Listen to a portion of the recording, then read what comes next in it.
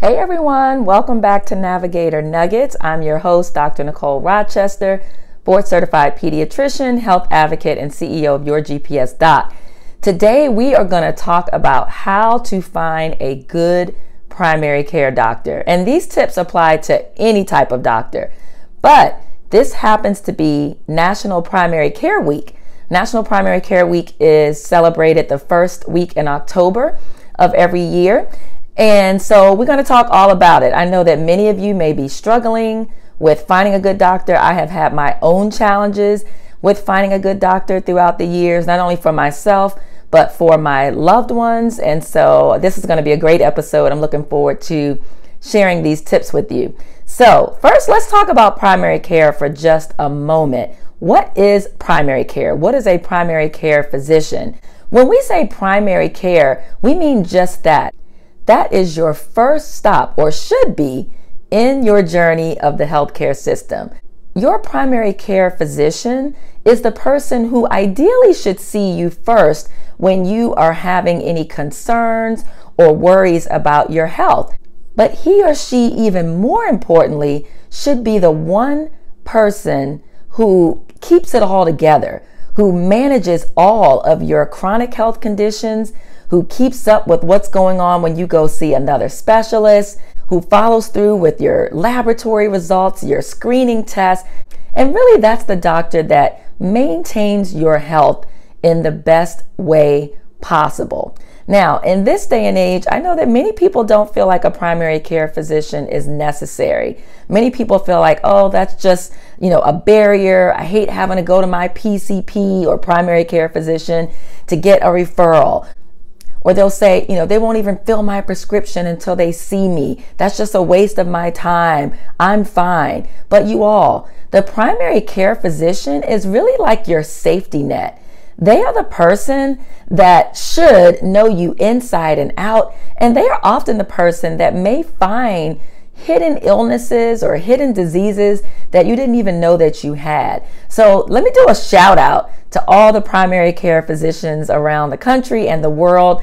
I myself was a primary care physician, so many of you know that I'm a pediatrician. When I first finished my training back in 2000, I practiced primary care pediatrics, and I did that for almost 4 years before I transitioned into hospital medicine. So I know firsthand the joys and the pains of being a primary care physician. To go back to the topic, how do you find a good primary care physician? Because when I'm talking to clients and friends and family members, I think that a lot of times the reason that people don't want to go to their PCP is because they don't necessarily like their PCP. So let's talk about it. How do you find a good doctor?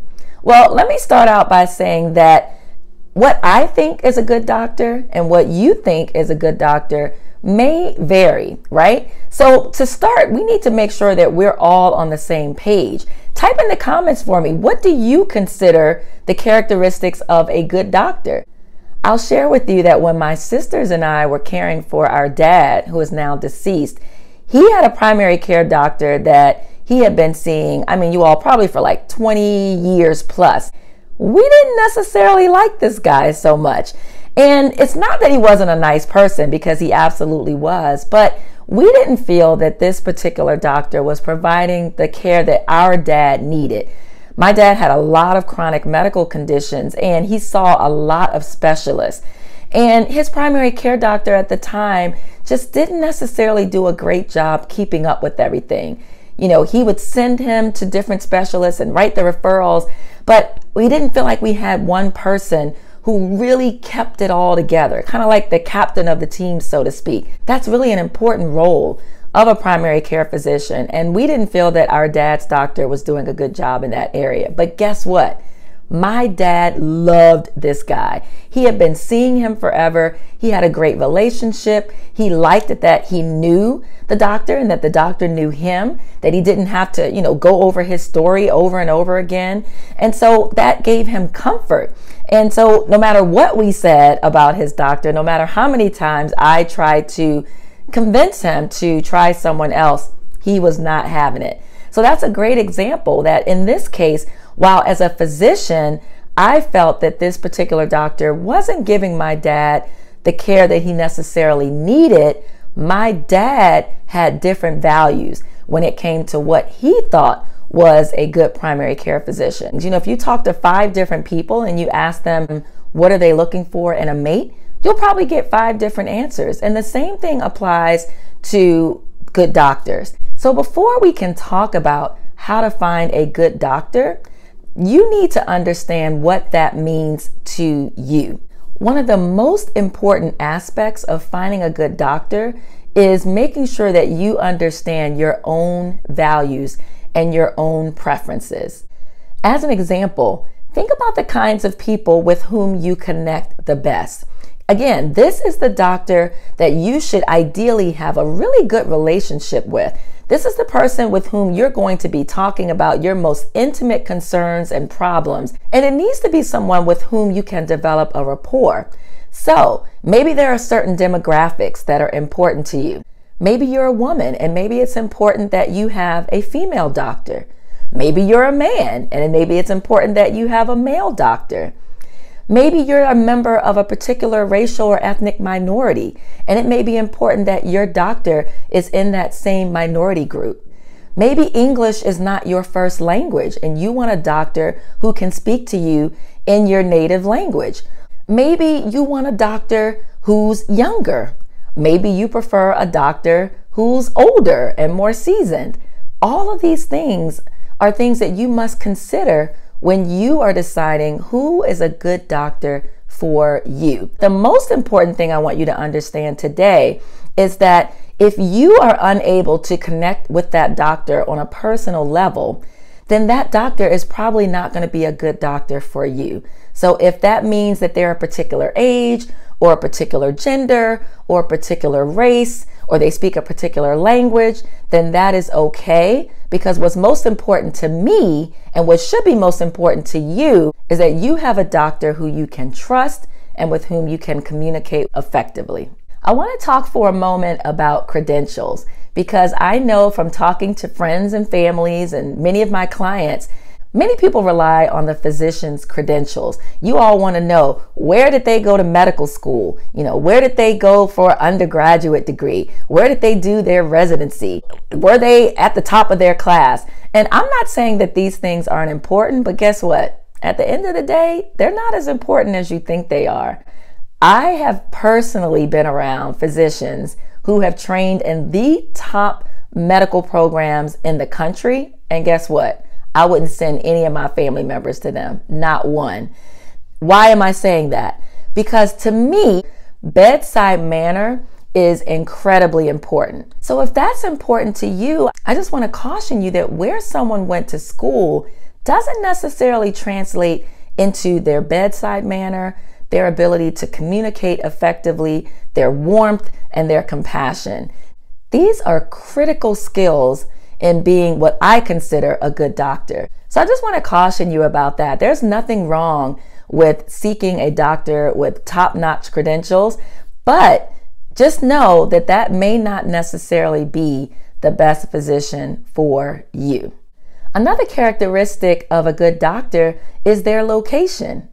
Now you may be saying, Dr. Nicole, what in the world? What does the location of the doctor's office have anything to do with it? But guess what?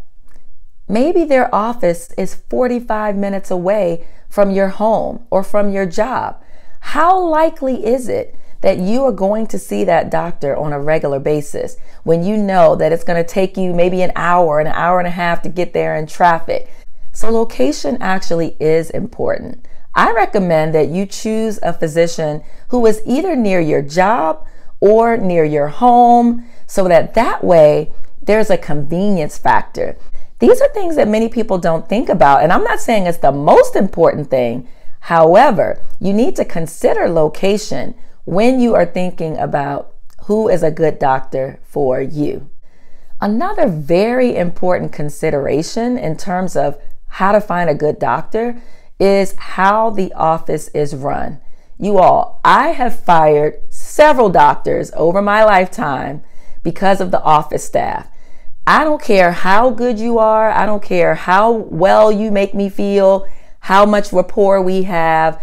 If your front office staff is some trash, I am not going to continue to come to your office. And this has pained me, and some of you may have had these same experiences. You finally find that doctor that you like and that you connect with, and lo and behold, every time you go there, there is an issue. So I have had doctors where maybe they routinely double and triple book the physician so that every time you go there, you're waiting and waiting and waiting. And not only are you waiting, but you're not being told and updated about the delays. Or maybe the front office staff is just rude. These are all things that will impact your experience with that physician. So, some of you may tolerate those things, and some of you may feel like, I am willing to deal with an unprofessional office staff because this doctor is the bomb.com. That is totally fine. If that is how you feel, and if you have found a doctor who you feel is an excellent doctor, then by all means, if you can put up with the other shenanigans, do it. Unfortunately, the only way to find out some of these things is to actually have a visit with the doctor. Sometimes it may take 2, 3, or even 4 visits before some of these things are uncovered. But don't ever be afraid about switching doctors. Many of you may be with a primary care doctor just out of convenience or out of necessity or out of habit, and you are terribly afraid of switching. And I know that that was the case with my dad. He was comfortable. He didn't want to start all over and form a new relationship. And that's not anything to blow off. That is a valid concern. But if you are not receiving appropriate care, if you are not receiving excellent care, you deserve a good doctor. You deserve a great doctor. So in part 2 of this episode, I'm going to continue to share some tips about what makes a good doctor. And we're also going to talk about how to go about actually finding that great doctor that you need and that you deserve.